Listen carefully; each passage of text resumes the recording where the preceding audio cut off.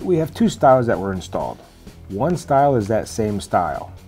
They just changed the head a little bit to enclose it to aid in the curling. The other one, it's flat and then it goes along the ground. Instead of being curled up and goes off to the side, this actually gets forced to the ground and you actually kind of run over it. The two ends that were installed are actually MASH tested, and these are the first two in Ohio. So we're excited about having the first ones in Ohio to see how they perform. Everything's got to do with safety out in the highways.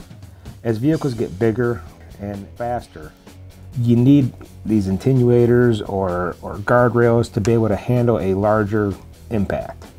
And we'll put them out there and we'll see what happens, and in the future, depending on what style we decide to go with, as a guardrail gets hit, they will be replaced with these new mesh tested ends.